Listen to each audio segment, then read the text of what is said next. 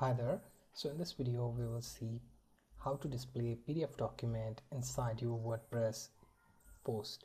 Okay, so for this I'm going to use plugin named PDF Viewer. So go to your plugins tab, click on add new. This should take you to your plugins page, and here you can search for PDF Viewer. Type in PDF Viewer in search box and you will be presented with options. Choose this PDF Viewer from NVGeek Web Services. Click on it. Click install now, and this should install your PDF Viewer. There are a few other plugins as well, but for the sake of simplicity I'm using this PDF Viewer plugin.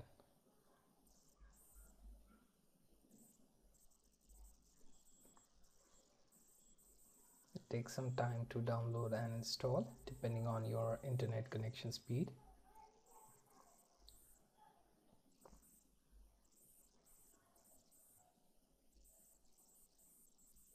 Okay, click on activate plugin.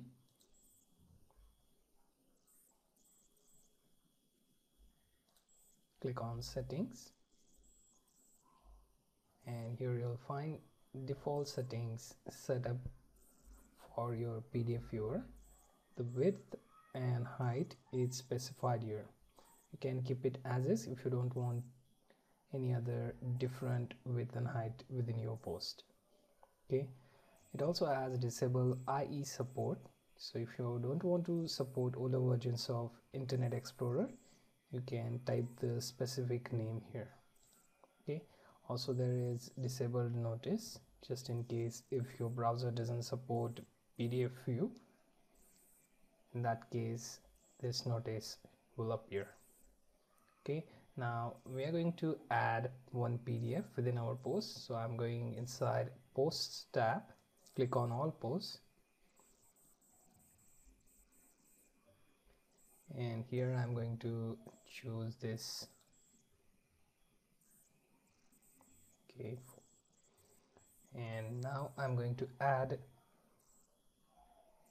PDF inside this post.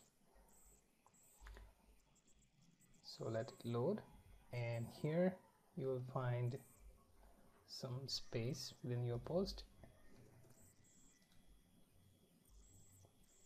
You can simply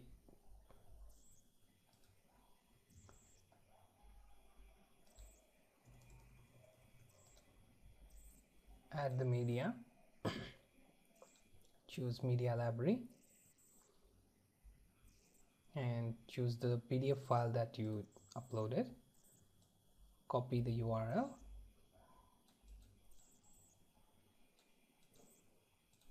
okay. Now click on text tab and scroll to the point where you want to add that PDF viewer, and use the shortcode PDF viewer.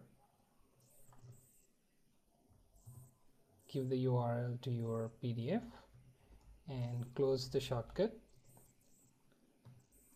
So this shortcode will allow you to show PDF within your page. So make sure that the URL in between the shortcode start and end points to the exact address where your PDF file is stored.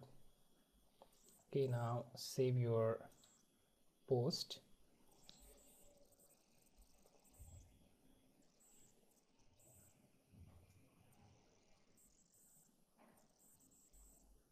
Okay, and you can now view that post.